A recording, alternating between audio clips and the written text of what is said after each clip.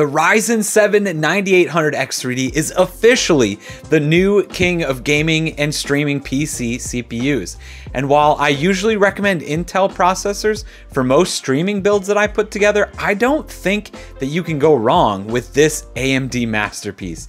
So if you've made the decision that the 9800X3D is going to be your next processor, I'm excited to show you the best value to performance gaming and streaming PC build with that exact chip at its heart. Welcome back to the Pixel Pub. My name is Devon. Here we help gamers, streamers, and content creators game more and stress less about their tech. Now, I created a video for the 7800X3D just like this one last year, and honestly, that build still holds up really well. Most people don't need the 9800X3D, but if that's what you're going with, this is the video for you. My good friend and fellow content creator Cloutshot came to me with the request for an insane new 9800X3D build, so I figured that I needed to share the updated build with you too. So cheers to Cloutshot for letting me help him put his new PC together, use his components to film the B-roll for this video. Make sure you go and follow him on all of his socials. They are linked down below in the description. Cheers. All right, let's build this PC. As you already know, we're laying the groundwork for the Ryzen 7 9800X3D, AMD's flagship 8-core 16-thread chip that boasts 4.7 gigahertz clocks with up to a 5.2 gigahertz turbo. But what really makes the X3D chips from AMD special is the 3D, the super fancy 3D V-Cache magic that they put on top. Now, it's not that I've already had too much to drink, it's honestly just kind of a little bit over my head. But the way that I understand it is that regular cache is all spread out and flat on the chip. And it started to get so big that it got too slow for each side of the cache to communicate. The 3D cache literally became 3D. AMD stacked the cache on top of each other so that it was a shorter and quicker path to access all of the cache.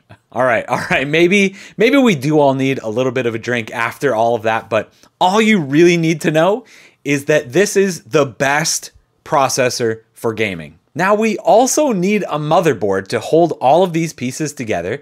And for this top-of-the-line CPU, we're going with a top-of-the-line motherboard. This is the Asus ROG Strix B850A gaming Wi-Fi motherboard. First, because it's white and it's a must in an all-white build. But it's not just good looking, it is stacked with features that streamers actually use.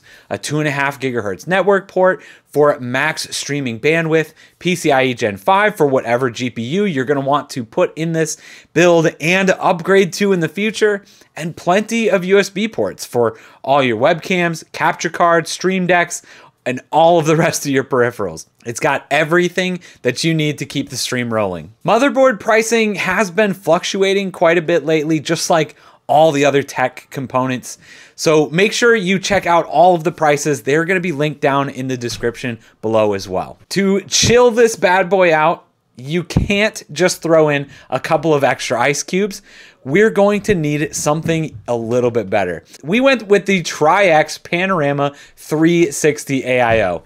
And you'll see why here in just a second. It does offer great temps, but an even more incredible aesthetic with the 6.5-inch curved screen right over your processor.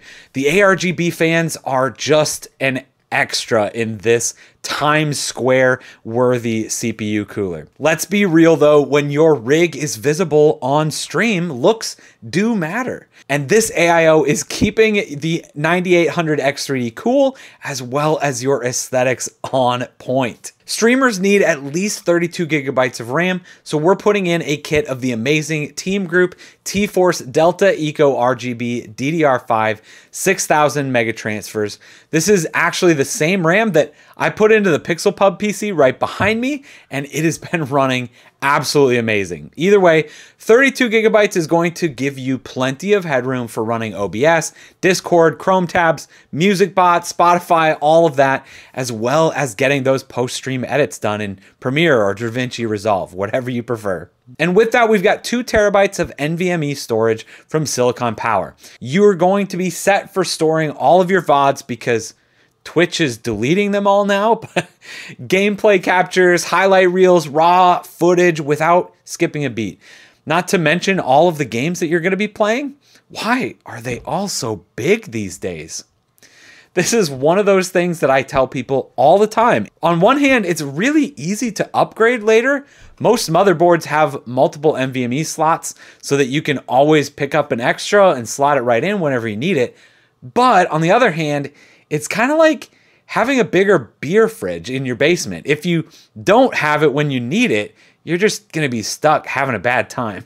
Now, we're about to talk about the GPU, but I also just wanted to mention that lighting is also really important when it comes to streaming. Way more important than most people realize. If you're looking for the best lighting around, make sure you check out Geekoto Gamers. They've got everything from high-end studio lighting to LED panels to tube lights. They even made this microphone arm that I'm using.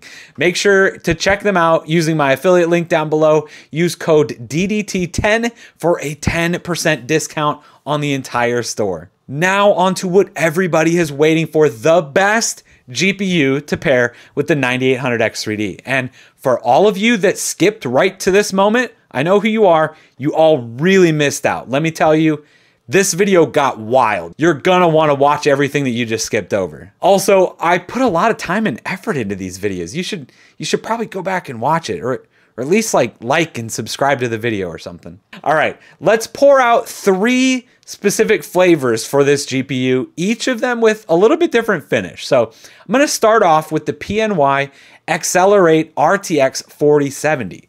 So this GPU is a little bit older, but I really like it right now, especially for some high-end 1080p gaming. This is going to be perfect to get you all of the frames that you need for esports titles like Valorant, Fortnite, Warzone, Rocket League, League of Legends, any game like that.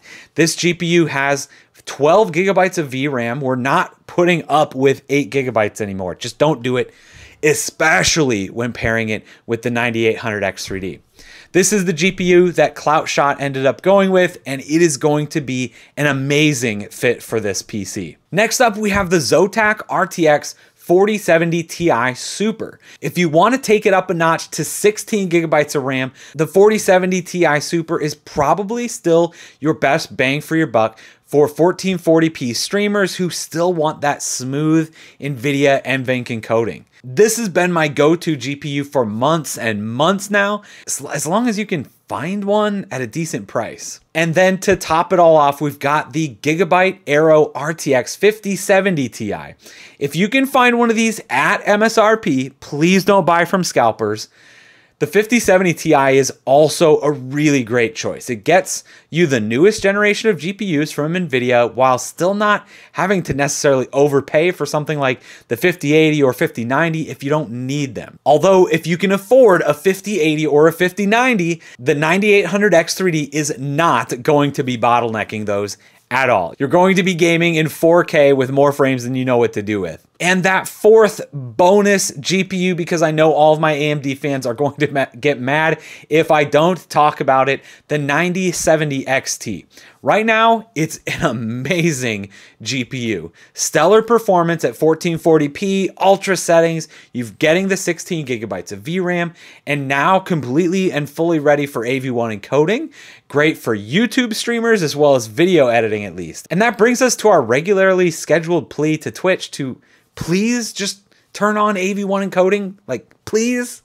Either way, any of these cards has its own place in the PixelPub. Choose your poison based on the games that you're playing, the quality that you want to play it at, and the goals for your content creation journey. All right, we're almost done with this build, so I'm gonna finish it up quickly. For our power supply though, we don't want to get it wrong. For this one, we're going with the Corsair RM750E.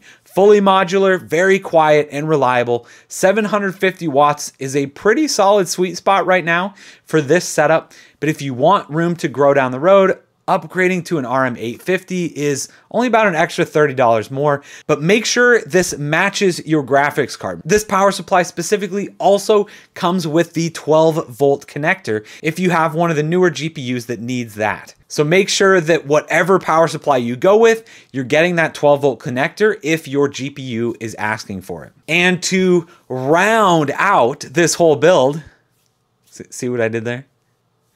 Housing all of this streaming power is the Montech King 95 Pro. It's stylish, roomy. It comes with all of these fans included. So your hardware is not going to be overheating mid-raid. This case was an absolute pleasure to build in, made cable management really, really easy, and is honestly perfect for anybody who wants to build a really, really clean looking PC for your stream. And we can't have a beautiful build like this without some clean cable extensions. For another $20, it just really, really levels up the look of the whole build. Just look at how good this looks. All said and done, depending on what GPU you go with and what kinds of prices we're gonna be seeing over the next couple of months, this build will probably run you anywhere between $2,000 and $2,500. But for that price, you're getting a PixelPub certified top shelf streaming PC, crafted right here for all you streamers and creators. Whether you're hosting just chatting nights, climbing the Twitch ranks, or editing full-blown YouTube content, this build is gonna help you get the job done. If you're interested in seeing the whole PC come together, make sure you check out the stream where Cloutshot and I built it live together. We had an absolute blast doing it. We'll see you over there. Cheers.